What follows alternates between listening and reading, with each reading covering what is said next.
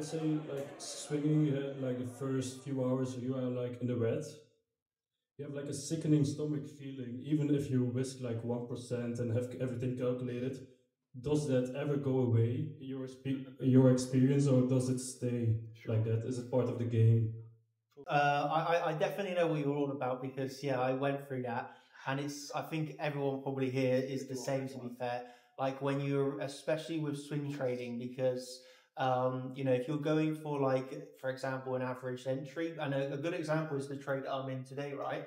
And I actually had this on video behind the scenes, and I was going for a swing trade because I entered originally into this short from the beginning of yesterday. I was underwater yesterday on this position for around $4,000. And whether it's this trade or any other trade, like when I'm going, it depends. Sometimes I'm going for like a sniper entry, but if I'm going for like an averaged entry and like you're underwater for a little bit, and like this is a good example because I was $4,000 underwater and now it's 13,000 in profit in like one day. So what the what I would say is that it's really, really, really important to just trust the plan that you're in. So you just have to know that like very, very like I would even say when it comes to swing trading, you could say like 99% of the time, you're gonna have to go through a period of drawdown, like underwater, because it's unlikely that you're gonna get the exact like dollar high. So like as it comes to your entry, you've got that zone of where you're entering, maybe you're laddering, maybe you're going for one entry. But all the time you're gonna have that stop loss, like let's say 2% away. So if you are moves up 1% and you're in 1% drawdown, and obviously you're in the red, and I know what you mean by like that scary feeling, like you're feeling upset, like the trade's going to lose. It's just so important to like trust the plan that you've got into. And I would say just know that you just have to accept yourself that you're not going to get that exact dollar high. And so that red like PNL that's going to show, of course, it could come up and hit the stop loss, so you could get invalidated, and you would just have to accept that that's totally fine, and it's cool that like it's fine that it hit the stop loss. It was just the one of the losing trades, and then you look for the next like 10 ahead, right? And so the feeling of like that sadness feeling when you're in that temporary red, I would say definitely goes away as you become like just really confident in your trading plans. Like I was yesterday on this trade, $4,000 underwater, but I was not scared or worried about it. So I'm just like, well, I know where I'm wrong on this trade. And if it hits the invalidation, it hits the invalidation. But yeah, I would just say like through time and like knowing that your trading plan that you're working with and your strategy that you're using is successful in the long term, that you've built up your through the journal and statistics, then I would say, and we can hear your opinions as well. But I would say personally that when I go into a trade, I know it's going to have drawdown. I know I'm not going to get the exact high every time, and so I'm expecting, you could say, to see 1,000, 2,000, a few $1,000s underwater because, and that's fine because it's not hit my invalidation. So I've given myself that wiggle room, so to speak. So if I've got my entry here and my validation is above a high, well, it could come up very close and that's fine as long as it doesn't hit the high and I'm invalidated. But I know that there's that space where price could come to, and that's where people would get like scared. They'd like close out their trade a little bit early, like thinking. And this is why I put it down to is confidence. Because if you're really, really confident in your trading plan, then you are not going to close out early. You're like, well, I've got my entry for this reason. I know that I'm wrong here. Uh, I'm, I'm, I'm, I'm, I'm not happy with being in underwater because it's still following my plan and my invalidation is not hit. So if my invalidation is not hit, I don't need to close out of that trade. Whereas if you are really low on confidence in the trades, and this is normal as you're like going through your journey, but with low confidence, you get into that little bit of reds, even though your invalidation hasn't hit, and you're already doubting yourself. You're already thinking, I took the wrong trade. This plan wasn't right. I've made a mistake. And a lot of the time, people will close that trade for a loss, and then they'll actually see, oh, if I just kept it going, it would have won. And I 100% put it all down to like confidence. And that's why when it comes to like ego in trading, I think it's like a separation almost, but it's good to have really big confidence in yourself, not just through no reason, but if you can back it up with statistics. Yeah. I think it's really important to be fully confident and believe in yourself and believe in the plan. Because otherwise, I know 100% like you will end up closing good trades early for that reason of like thinking, oh, it's another loss. I might as well take a small loss now instead of waiting for the stop loss to be hit. When in reality, there's no real reason to close it because the invalidation hasn't been hit. So that's what I would say. I don't know if either of you two or Scott has a different answer. Yes, I agree to everything Daniel said, but just to reinforce that, I think what's going to help you is to keep a journal, obviously, and have a good awareness of your win rate and how that's going to change throughout weeks and even months. So I do weekly, monthly, and yearly reviews with myself. And you were asking about swing trading. I think my altcoins are a good example for that because I know my exact win rate on altcoins. And whenever one of my alerts get hit, I see my trigger point. I get my confirmation. I'm taking the trade. But since it's a swing trade, I don't have to look at it every day. So I know, all right, I have above 80% win rate. So if I take this trade, it's going to be all right. So I'm just taking the trade, not looking at it every single day. And that is a difference to scalp trading, obviously, because when we are scalp trading the futures, for example, we have to see the market, we have to read order flow, sometimes we have to react. But for my swing trades, I'm taking my trades, leaving these trades, and then I will only set an alert for if my take profit one is hit or if my invalidation gets hit. Sometimes I just get my alert and see, all right, that's take profit one, but I wasn't sitting in front of my phone and seeing, all right, about to hit take profit or I'm close to invalidation. I just don't care about that because I have trust and confidence in my win rate. And I'll just add, I mean, you guys, that is it, but I'll just add that second layer of feeling comfortable on that trade, like, you know, that butterfly feeling or that sick stomach, that will come with that experience. So once you go through a few trades, then that will kind of, okay, well, it's fine. And that's why sometimes I call it the boxing trades, for example, because you want to kind of like maximize those profits. But on swing trading, it's completely different. You just need that experience, so repetition, basically, and you just get like anything in life. The more repetition, the better you get at it. So yeah. No, that was a great answer from all of you. Yeah, I just want to add a little cherry on top and say that that feeling doesn't ever go away, but it becomes less important because what becomes more important is that you know you've taken a good trade based on your statistics, based on your known setups, based on your own experience. And you have an invalidation set. So as long as you have an invalidation, there's only one or two things can happen. You can lose, you can win. And so that's it. Yeah. It either works or it doesn't. Either works or it doesn't. Yeah. And I'd say that as a younger trader, this feeling of fear may be more prevalent, but as you become more experienced, it will fade. It will fade with time. Thank you. Great. All right. Does anyone else have a question? Thank you. My name is Daniel. And my question is regarding the transition to becoming a full-time trader. So let's say you have been a member for 2 or 3 years, you know all the theory, you have the screen time, you start to have a slowly sloping equity curve, but you're still relying on your full-time job to cover your expenses, your life, and your trading is not yet making enough money to cover those expenses. How do you do that step? How do you do it? Because you have to leave that comfort of that fixed salary. You get that trap of getting that money every day, every month. How do you recommend to do that transition and become full-time trader? You have to continue with that cash flow. I've mentioned this a few times. You have to kind of build that cash flow, and eventually you will make the transition. But you have to feel comfortable, and it doesn't happen from 1 month to another. That takes some serious time. But also, there's a high percentage, and we'll probably cover this later, but there's a high percentage that most traders do have alternative sources of income. So this is something we'll probably talk about later.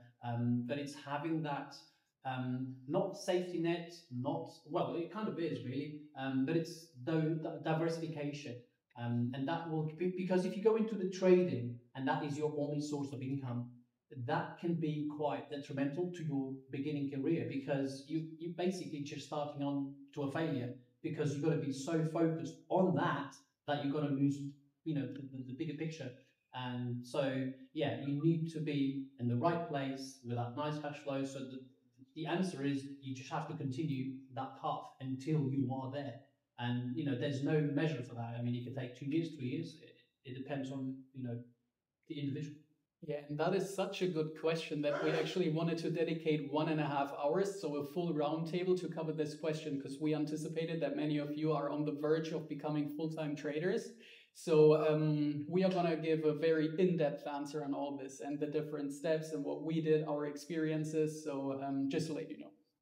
And just to add one thing to that, I think for myself, I probably transitioned too soon, and I was very happy transitioning. There was a bit of a honeymoon phase, right? And then once the honeymoon phase is over, you realize, oh, I no longer have the checks coming in. I no longer have the healthcare provided for me. I have to do this on my own. And so you have a sense of it's make it or break it. And I will add that it puts a sense of pressure that's truly unnecessary. Yeah. And the best traders, all the best traders that I know, have alternative sources of income. Just because they have families to provide for, they have goals, they have financial goals as well. So I'd say that just don't make the transition too soon.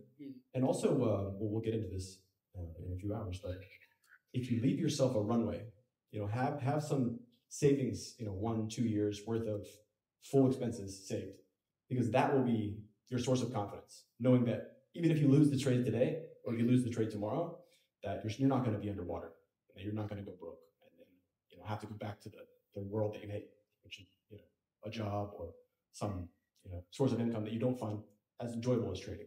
So thank you, Daniel. Good question. Yeah, I call it the emergency bucket. So always have that emergency bucket. It will make you feel good about that trade that you're taking, and it doesn't, because it's there. It's there for that reason. So yeah, emergency bucket. That's what I call it. Yeah, I'll just add a few words. I think that is an amazing point of like having a savings already saved up. Like if you go full-time trading and you have no savings and you're like, well, every month I'm living paycheck to paycheck, I think that is definitely going to add a lot of pressure.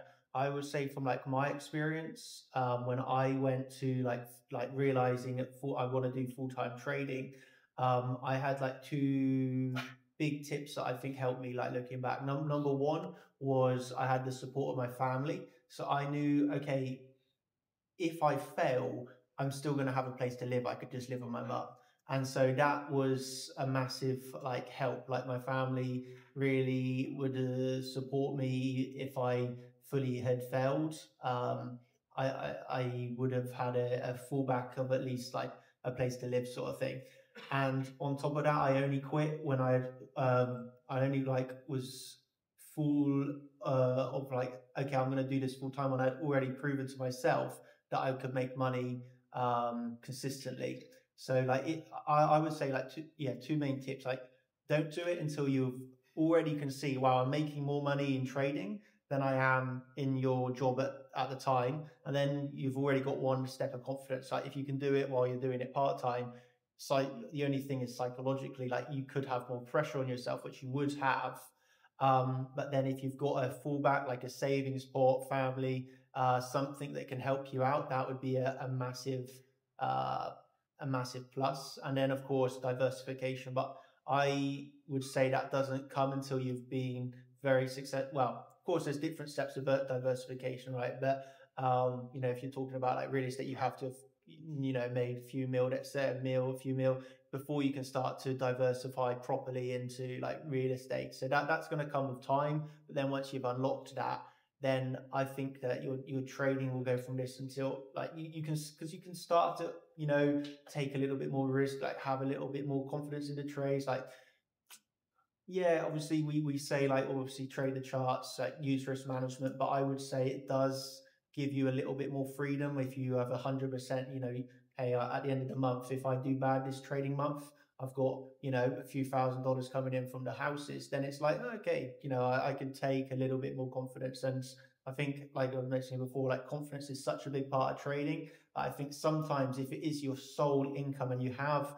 no savings, you have no family, you have no backup, you're going to be so pressured. And I think you would also become scared to take a trade because you're thinking like, wow, if I lose this trade, I could make nothing this month. How am I going to buy the groceries? How am I going to pay my rent? Like that's going to be massive, massive pressure. I thankfully never had that on myself, but I can imagine that it would be really, really, really hard to trade with no other security already in place. I would thought that would be really, really difficult. And I would say that if anyone in the audience has gone through the step of having like a lower security around you, and you've done the transition, if anyone here has done the transition from part-time to full-time trading and they wanted to share, you can do that now as well. If anyone has a cool tip, if not, we can move on to the next question. Does anyone want to share? Yes. This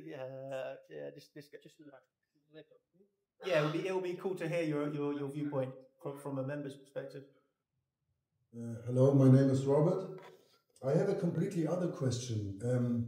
Our aim is to generate profits, and I would like to have support or to have some information. Maybe not today; it's very difficult, I know, but how to realize profits in fiat? Where to get a good bank, which people know that over months, maybe over years, they have no problems with profits from crypto. Because what I know in Dubai, I talked, I think, half a year ago, and still it's very difficult to find even here a bank which is accepting bigger volumes, bigger profits from crypto. So I have the feeling that it's a little bit close, that everybody's keeping this for himself. This would be really, really nice as like a family, and our aim is to make one day big money, or not big money, make money, and to use this money. And I don't want to run around to crypto shops and to change it in fiat. We know all that the fiat will be reduced, and or to use MasterCards from Bybit, or also nice thing. But I would like, for example, to buy an apartment or to buy a car.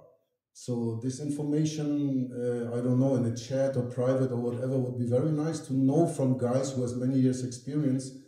Okay, look, this bank is cool, this country is cool. This I'm missing a little bit.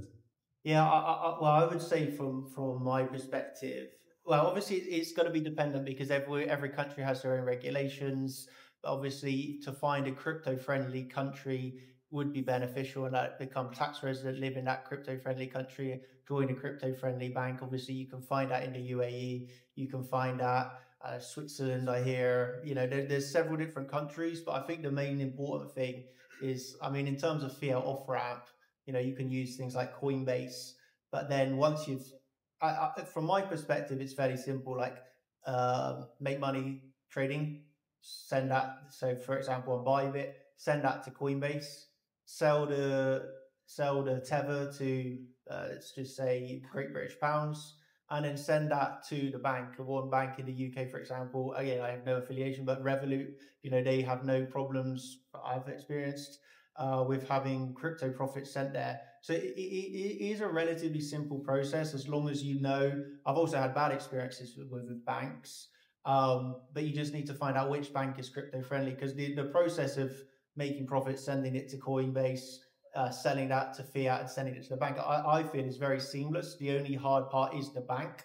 And if you can get a good bank, so I would say like Revolut is one that I know is and I know it's a very, very popular big bank that I've personally never had problems with. So that's, I think the main thing is the bank, and yeah, Revolut is one that I know is good for that.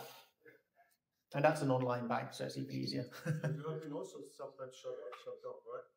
Yeah. Also banks. You posted it. Yeah, I have had banks shut down, and that's why you have to be a little bit careful, because one day out of nowhere you can have your bank shut down, and that's happened to me like 5-6 times. So yeah, that's obviously super annoying. And I've actually had banks that I had. A funny story. I had a bank which had a large sum of money in, and one day they messaged me saying, "Yeah, we're closing down your bank account." And I was like, "Well, I need to withdraw my money," and they was like, "Yeah, you have 30 days." But then they have a withdrawal limit of like 50 grand a day. And so I couldn't withdraw all the money. And then it reached the final day, and I was like, well, I still have money in the bank. And they're like, sorry, it's closed. And then it had to go into a legal case where I'm now having to like sue this bank because they took still a load of money that I couldn't withdraw. And they were just like, sorry, tough luck. And that was an online bank, and it's super hard. But that was a bad experience. But Revolut, thankfully, I've not had that. Can I just add one thing? Yes. I just wanted to add one thing to that. And if you look at why are the banks so unfriendly towards crypto, well, banks are not your friend. You know, they're there to make money. And if you look at their potential competition, you can see Tether, other coins, stable values. So they have an incentive. Yeah, they have an incentive to not let crypto users in. And one way I've found to do this is by using a regulated broker so I'll transfer money to the broker, and then you can either buy stocks, you can buy ETFs, long-term holdings, place some money into a 401k, somewhere that it cannot be touched, somewhere that it's tax advantaged. And I know obviously that changes by country, by state, you know, wherever you are. But yeah, that would be my thought. Any thoughts over here? Nick? Oh, yeah, there's just one thing I would like to add to that, and that is I make sure to use banks that also offer investments. So if you look into institutional banks, some of these banks you aren't even able to buy stocks or something like that. So for Revolut, I know you can buy stocks, you can buy crypto. So I've never had any bad experiences with them. If I withdraw USDT, then send it to Euro or USD and then put it into Revolut, that's not a problem. And the German bank for that would be Comdirect. I've talked about that for my ETF investments, but also they are crypto friendly from my experience. So no affiliation with them, but that's what I use.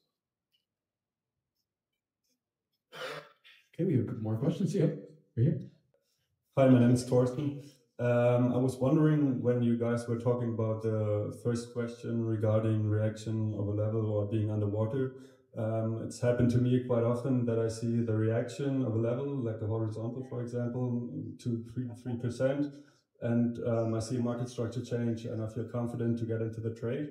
But after that, we get back to the level or even under my entry level, I get underwater, and then I start wondering what's the initial reaction that I wanted to see, if I should wait for another reclaim of the level and then another market structure change again, or if my reaction of the level was invalid. And yeah, that's happened to me quite often the last 2 weeks, a month, and yeah, that was my...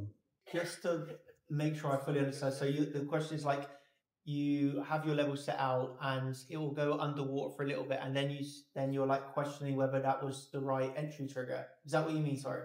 Yeah, if I see the initial reaction of the level and I get into the trade, and after that coming back down again, so the reaction of the level is sort of invalidated, kind of. Yep. And then I start wondering if that's the reaction that I wanted to see, or if my trade idea was wrong. Okay, yeah, so I get what you mean. So let's see, obviously there's several different, let's use swing failure pattern as an example, right? So let's say that you have your previous high here, and then you swing failure pattern through the level, you come back down, and then you have your entry down and around, let's say a few $100 below your entry, like the actual swing failure pattern high, as an example. And so then your entry trigger is really, really clear, right? You've entered because of the swing failure pattern. So then as price comes up and above, and then maybe back down below, you're in a bit of profits, and then it comes back up again. I would, again, only for the example of swing failure pattern, but then I would say, even if it's like chopping around, so to speak, at that point, there's still no real reason to close the trade, even though you've come in a bit of profits, it's come in now into maybe a little bit of loss, it's above your entry. I would still have to remain, again, you can look at things like the order flow and try and make an informed decision. Like there are times where you can close a trade early, but let's say for 90% of the time, you know, it's best to just stick with your original plan. So even if it's coming above, and then maybe you're thinking, is this a swing failure pattern? Is this actually just a continuation of the trend, just another high and higher low? I would say you have to really have conviction in your original plan. So as it's coming back above and you're coming underwater, I personally would just have to be almost like a good tip that Severin gave, like sometimes it's better to walk away. So once you've got that entry and you've planned for that trade, you took that plan. And this is why I also love swing trading so much as well, because you can just walk away. You don't need to be monitoring it every 5 minutes, seeing it go underwater, see it come to profit, seeing it go underwater, because you are probably going to end up throwing away the trade unnecessarily. And so one good tip is simply like get that trade, walk away, set your stop loss, set your profits, take profits and just walk away. And that's the massive benefit, I think, of swing trading, because you're not second guessing yourself. You're not thinking, was this right? Was this wrong? It's very easy to just be like, that's my trade. I'll come back tomorrow and see if it was wrong. What did I do wrong? And learn, like, see, okay, maybe maybe this was the reason it was wrong, and like learn from the mistake that you made. Or sometimes there is simply no mistake and it's just part of trading. Like, you've done all your analysis right, the plan was good, but the trade lost, which is perfectly fine. But swing trading is a good way of doing this, of just, that's the trade, that's the reason, walk away, journal it the next day, win or lose. But that's what I would say. If you two go a bit. I agree. Yeah, there's one thing I would add that really helped me, and that is having predefined or well-defined entry triggers. So what you will sometimes see if you watch my altcoin streams, for example, I can tell you weeks or days in advance which entry trigger I'm going to use. If it's going to be a candle close, if it's going to be a market structure change, or if it's going to be a loss retest type of entry.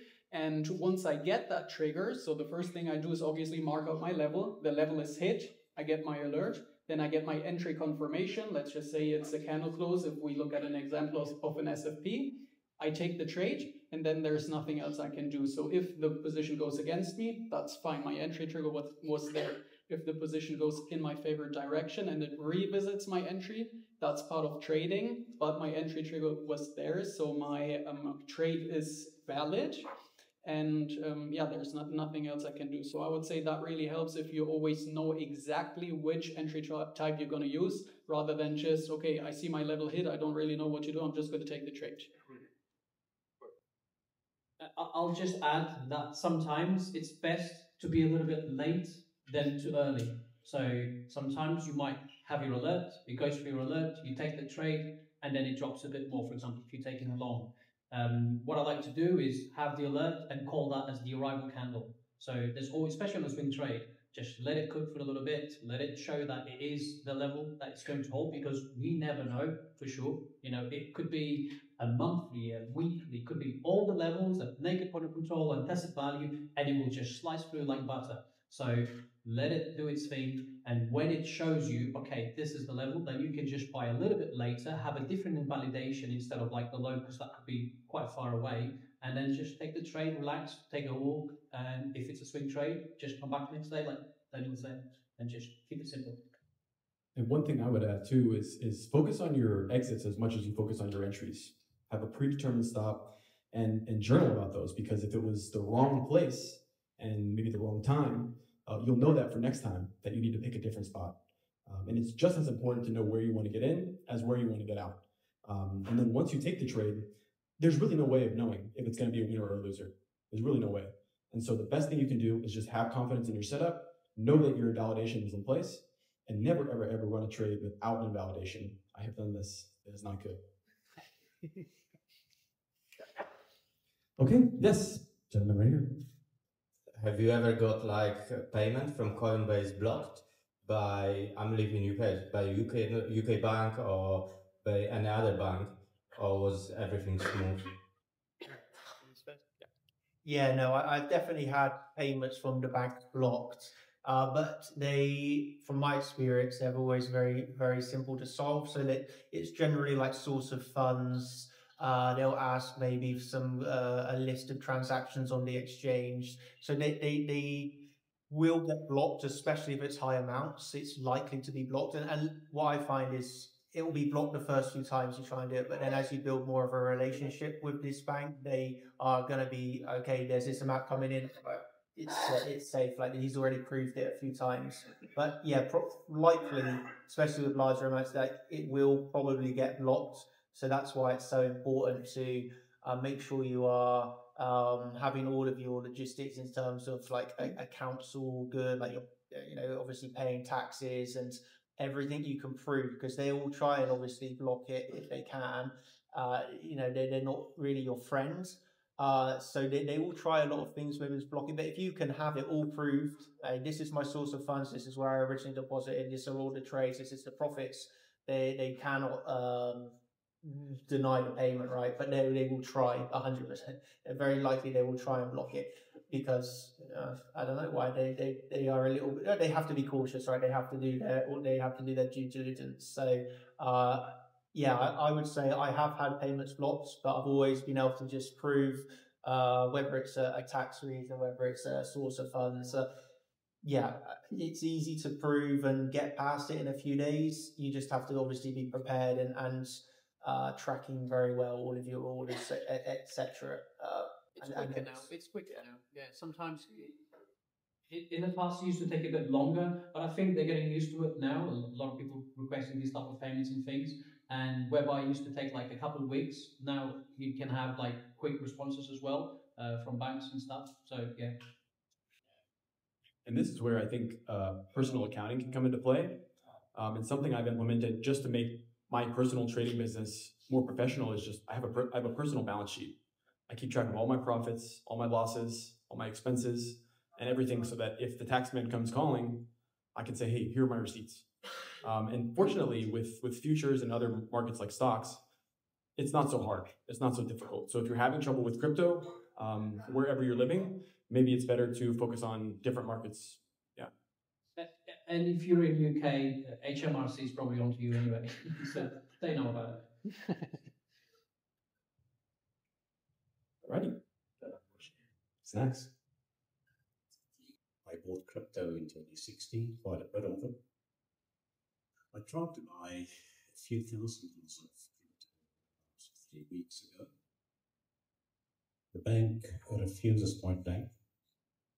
They have a reason on the website which says, because of all the scams, they find it necessary to protect their clients and it's not negotiable. So I went to 2 other banks in the country, had a discussion with them, and they don't even respond after I had personal meetings with them and they promised to come back to me. So it seems, at least in my country, there's, for some reason, a total unfriendly approach. And I'm just wondering, I don't have experience of this really, but I know there are peer-to-peer organizations where the organization is an intermediary and people deal directly with one another. Is it possible that we could potentially set up such a platform whereby, just for security purposes, maybe not under the name of Chart Champions, but with our line with Bybit, for example, there may be an arrangement or an opportunity whereby our community can have Bybit or possibly Chart Champions, but possibly a third organization under our control, act as the intermediary only, but set up a peer-to-peer platform where we can sell and buy from one another. I would say in terms of P2P, I've personally never used it, but I do know a lot of people that do. But yeah, I personally do not have experience with P2P. And I'll be honest, like Chart Champions is not going to be interested in doing anything like that. But all I would say is there will be people that know for sure. So it would be like, I would reach out to people in the community. I don't know, someone at Bybit maybe knows something more, but for sure, I have no experience on it, but I do know a lot of people like use it, and it does help with like blocking up like you basically say, like the banks, right? You then sell it to someone and they can send you the money, and it's a lot cleaner to get to your bank. But yeah, I've never used it, so I cannot really say too much. And I would say, yeah, Chart Champions, that's not something that we would go down, but I would say use the community of like, hey, someone that's used it, because I'm sure someone's used it, they can give you a contact of someone that does this and then use that. I think is the best solution that I would think, honestly. Yeah, so I have some experience doing that. I wouldn't recommend it though, because that is how I bought my first Bitcoin. It was actually by accident, but I signed up for this P2P platform and I just wanted to see how that process works, because I was always curious on how to invest. I was investing in stocks and ETFs and I was like, okay, the missing part is crypto. So I signed up for this German platform. It was P2P. So I'm definitely sure you will find some platforms online that do that. But then I was accidentally buying Bitcoin because it was pretty easy. It was just like, yeah, I wanted to see how that process works. I was like, okay, there's this guy, he's offering this specific amount of Bitcoin. I clicked onto it because I knew when you buy stocks, you have to confirm your purchase. And in this instance, it just said, congratulations, you bought this amount of Bitcoin. And I was like, wow, okay, that was all I had in my bank. And I was like, okay, do I really want to do that? I just, invested my entire money. So in the end, it turned out well. But it was a very, very scary process because I had to wait for like a week. So my money was gone. And he had to send me the Bitcoin. And it was like, yeah, I had to trust this person. I even called him. He was sitting in France. And I was like, yeah, I've never seen this person. He has my money, but I don't have his Bitcoin.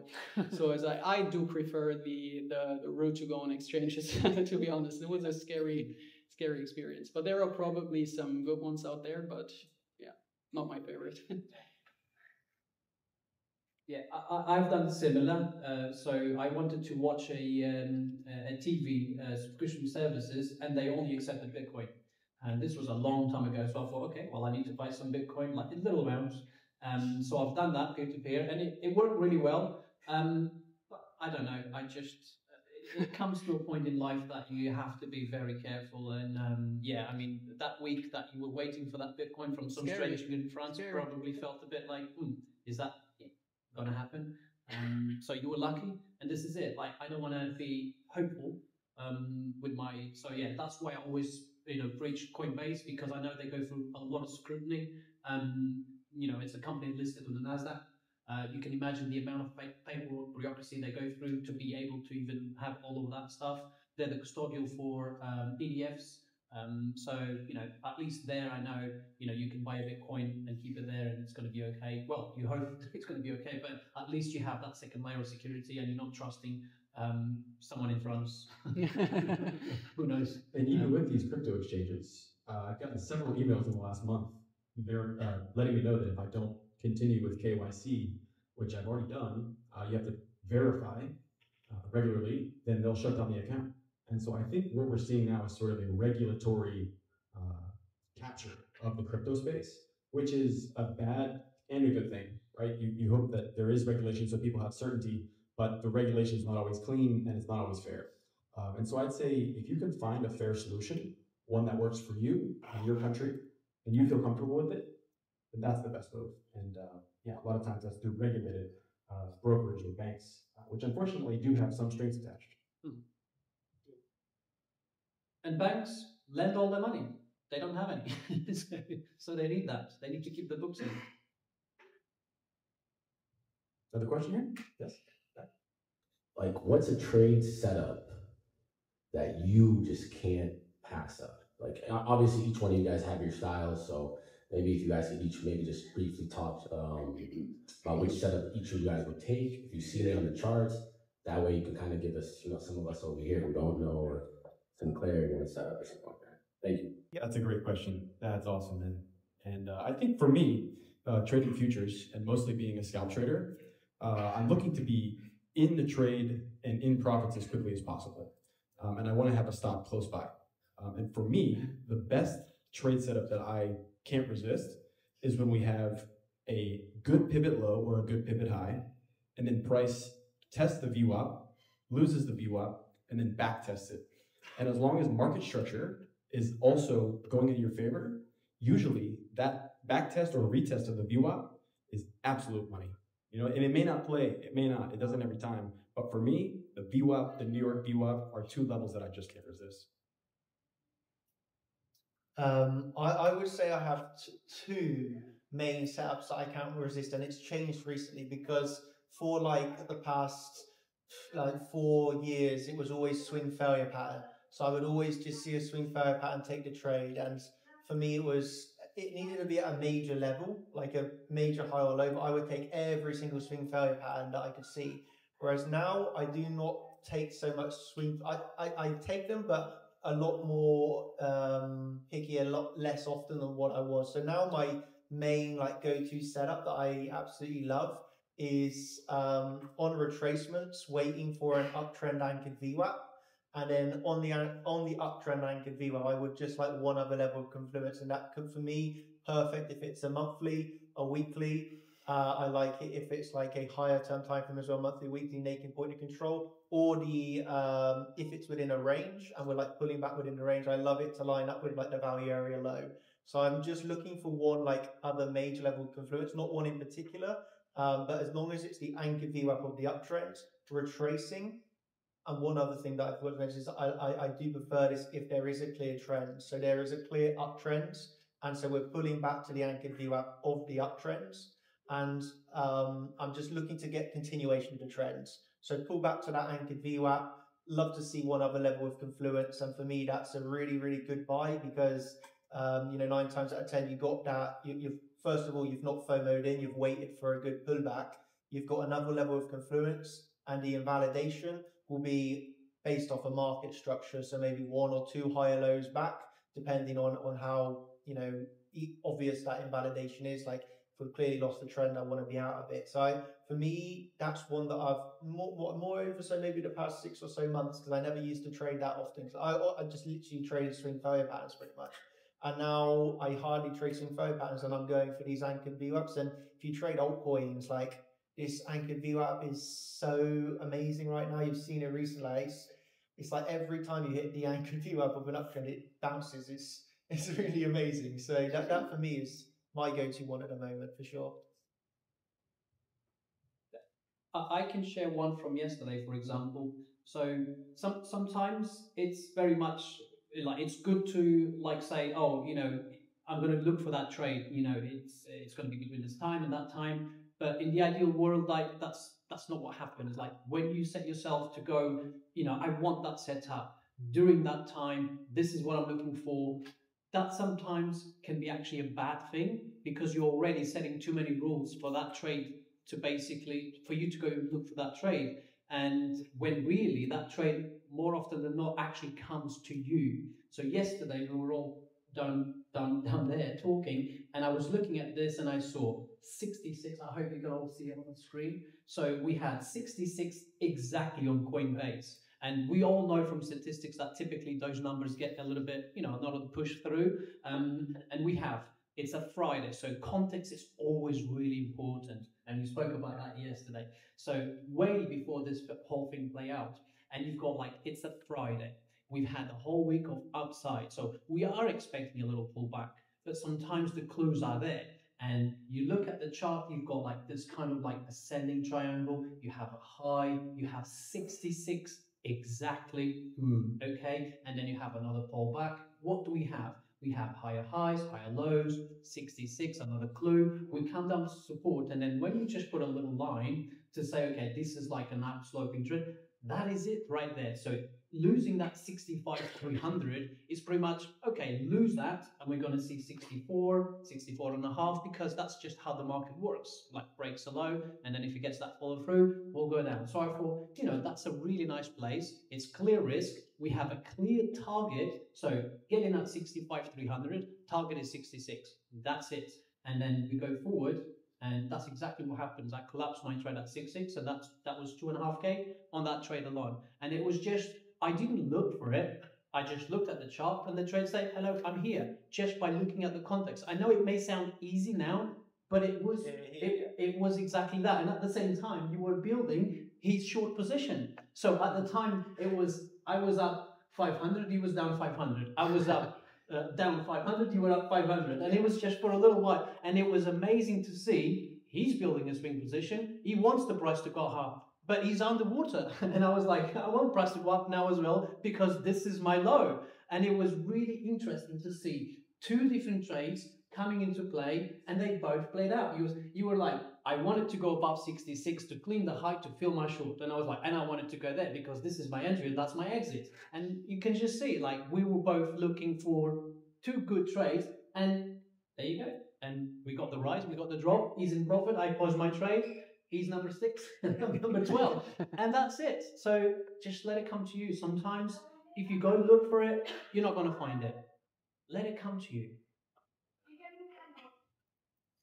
Yeah, and my favorite setup is always going to be in confluence with supply and demand. So I've done the statistics, and if you look at a naked value, for example, so naked value area high, naked value area low, that in itself is a very good probability. But if you add a previous supply or previous demand zone onto that confluence, it adds 17% win rate on that already good statistic of a naked value. So that is always one of my best setups. And if we have a look at Bitcoin, so I might, if I can share something here. So always, sometimes it's difficult to give like the favorite setup because it also comes down to context, obviously.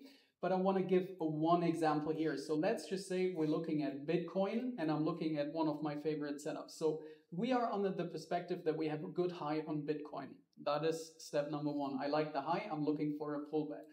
I am not shorting right away. I'm waiting for weakness. So this morning, for example, I was seeing this retest of the previous day value area high. I'm trading on Bybit, so the Bybit value area high is up here. Okay, so that was what I was looking at. Value area high on Bybit was up here. Then I was looking at some previous supply and demand, and I was seeing this right here. We had a little bit of demand also lining up with the previous day value area high. I like this high. This is number one. Retest of the previous day value area high. Number two, I have previous demand. Number three, this is a trade that I would take every single day. I took the trade, took profits, and I'm happy.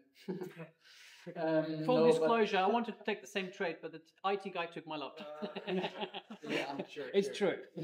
No, it's actually true. So, but yeah, that is something I would always look at, and I look at this on crypto as well as on futures. So you, most of the time, you will see me trade the setup on futures, but it also works on crypto, obviously. So yeah, that is my absolute favorite. I would take every single day of the week. Thank you for these incredible questions. I've got a gentleman right here. Pretty sure.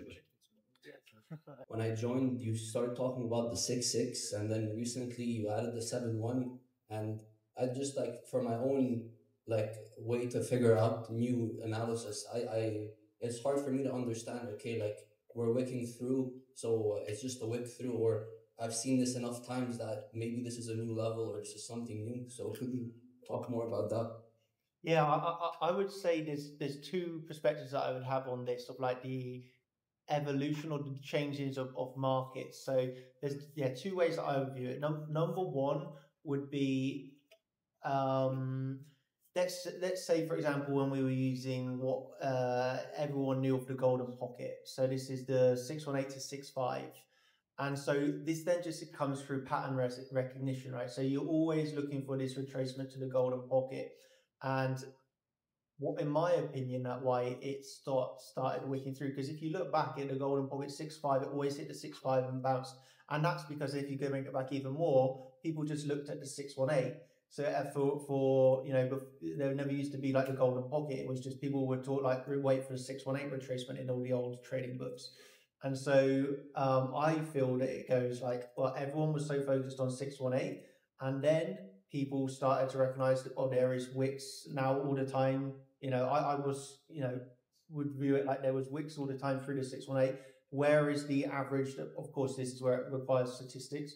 But then if your strategy is, let's say, buying a 618, you should be recording, you know, how much drawdown through that candle is there. So, you know, if it's always hitting the 618 perfectly, perfect. You got a trading strategy, apply that 618. If your trading strategy is by the 618, and then what was working, you start to notice still working, but now there are bigger wicks through, that's where then the golden pocket gets created, because then you could see, okay, sometimes it's bouncing 618, but now more and more often there's wicks down through the 6.5.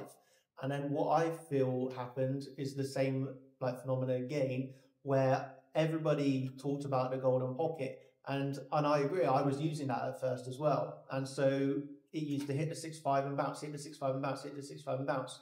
And there was continuously more and more, you know, I was using the golden pocket, but then more and more there were, you know, just slight wicks through. And I feel that's because you could literally have a strategy of just buying the 6.5 and having your stop loss, you know, let's say a few $100s away, given the percentage, but a really tight stop loss, and you could use that as a strategy. And then I feel that the markets get, you know, they catch on, so to speak, and, you know, too many people started to use the 6.5, and that's then where, you know, through time and reporting statistics, I felt, oh, the 6.6, it's close, but that little bit of extra margin was more often than not, based on the statistics, actually hitting the 6.6. And then it's like recently with the 7.1, right? You start to recognize like things are changing. And it's just the only way you can recognize that is through statistics building. That's why it's so important to record every single trade that you're taking. And where I would bounce that onto like point number 2 is that I feel there's always like a flavor of the half year, let's say. So every 6 months, it just seems to change. And I have no real reason behind this. To be honest, I'm not the type of person that thinks into why is this changing so much. I just see it's changed. It's time to adapt. So I do not have a reason of why it changes, but I notice, for example, the swing failure patterns. I was using that for so much. And then only through statistics, I just see, well, swing failure patterns aren't as good anymore. It will hit a swing failure pattern, then it will SFP the SFP. Oh, now it's SFP the SFP of the SFP. Like, if I was stuck in my way, I'd just be like, oh, I'm just trading swing failure patterns, and I wouldn't realize, oh, it's not really working as good as it once was. And it's only through that realization, through the statistics, this is not working as good anymore. Okay, now let's move on. Or then, for example, now I'm using the Anchored VWAP a lot, and that's again just through my experience and statistics. I can see that is now what's working really good. But in another 6 months, maybe we're hitting the Anchored VWAP and we just keep trading through it all the time. And so I don't know when that will be. It could be tomorrow, it could be in another year. But at some point, for sure, it's not going to work. And at that point, I need to see, okay, so now we're going through the Anchored VWAP. What's it bouncing off of now? Is it, for example, going back and bouncing off of CC? Is it now, is the flavor of the month sort of thing coming in and forming harmonics with deeper retracements? Are we now looking for Gartleys continuously? We went through a period where we would always get Gartleys. It went CC, 786, and so yeah, that would, I do not have the reasons behind these changes. I think it's just important 2 points. Journal every trade, record the statistics, and then when you start to see, you don't need to leave it too long. It can be 10 trades. You start to see, this strategy that I'm using that was once extremely high win rate now is not becoming so good. Catch on to that relatively early and see, okay, I lost this trade today. I lost this trade, 10 trades, let's say, and you've seen they're now losing trades or not the best entry trades. And then in your journal, you should be recording where was the best entry in hindsight. And then hopefully you would see over those 10 trades, but actually, instead of using the CC this time, if I had used the Anchored VWAP, that would have been the trade. And that's when you start to say, okay, that's the new strategy of the month. It lasts longer than 1 month, but that's the new flavor of the month, so to speak. So that's the way that I would, from my experience, work around it. And yeah, that would be my answer. Does anyone know what this ticker is? Yeah. The ETF. So the way I've been looking at Bitcoin more recently, because the question goes into the evolution of technical analysis. So we're looking at the ETF, and for some of you trading crypto, you know that crypto has evolved a little bit. It's a little bit different to trade than what it used to be a few years back. We had the FTX, ordeal, and since then it's been a little bit skewed.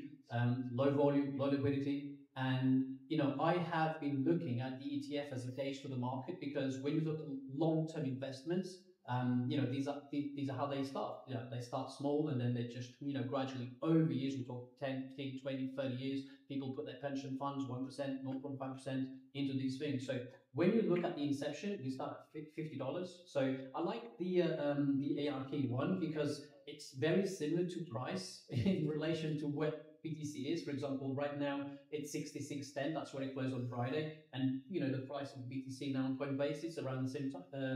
Price obviously 66K. So I like that to compare it with. But you can see here's the inception. What I liked about this chart is that it kind of marries obviously Coinbase, which is nice. But I treat this as a 5-minute chart, and I treat this as your supply and demand, back tests. And it's just how it beautifully came back down to the pretty much inception. And that was a really great place to get in on this ETF. And you even had the back test. So the way I look at this chart is I would like to see that high. And that high will be about, obviously 75K. So if price breaks this low, in my opinion, we are going to go below inception, which is really for long-term investments. Let's say all of those institutional traders that came into the space, they will obviously be underwater. So it's their best interest as a new asset, a brand new ETF on this new crypto space, to at least maintain that above $50. So, you know, that's the way I'm looking at this, but I love how it resembles I mean, this is the daily chart here on the, what's it called? The CME. And I love that 200 long-term daily moving average is still pointing up. So the analysis is still on point, but it's more for that nice swing trading. I think, in my opinion, less is more now on crypto. And yeah, it's, you know, the evolution. Yeah, we need to look at what the big boys are doing over in the Wall Street. And yeah, there's a lot of pension funds coming into this. So this space is maturing. The average retail trader that we had back in the days is a bit more informed. Obviously, Chat Champions has contributed somewhat towards that because we are a little bit more at it. We know what to expect. We're not just buying because we can buy. We're not selling because we can sell. We're actually looking at levels. We're looking at confluences. We're looking at risk management. And I hope you are taking this in because that's what you're here to do. So yeah, zoom out and look at the bigger picture. So start with the ETF.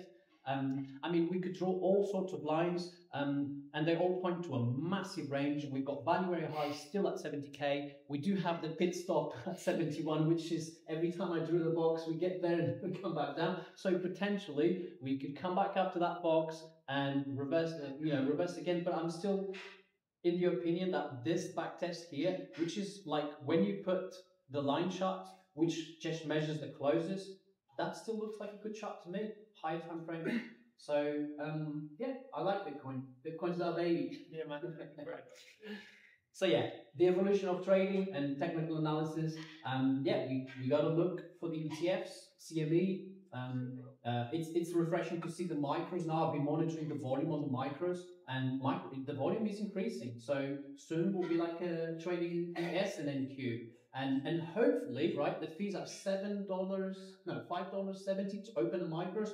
That's really expensive when you think about it, because to trade with one ES is what, $3.3, under $3, a two-way trade. That's cheap when you think about it for a quarter of a million position size. So we want PTC to be the same, but it's still a very young asset. You know, the brokers need the volume to be able to say, okay, we've got thousands of lots coming in a minute. Okay, I can offer you $1.50. And when that day comes, we're going to be like, spot on, because we can, yeah, I mean, it's the fees. You want to trade, you want to put those trades in, but if you're going to pay a lot of fees, you need to wait for that bigger trade that at least justifies you putting $50 risk even before the trade starts moving. Because as soon as you press buy with 10 micros, you're down $50. That's it. That you're under. And then typically, I mean, it comes down a little bit if you're putting along. So you have to account for all of that. So if you're doing day in, day out, that's a lot of cash that you're just putting there for those fees. So I see more volume coming in, more micros being traded. That's good news. Yeah, so good. It's maturing. So technical analysis is, yeah, it's maturing over the years. So we need to look at the source, and we're looking at it now. All right, can we get a round of applause for those questions and answers? Yeah.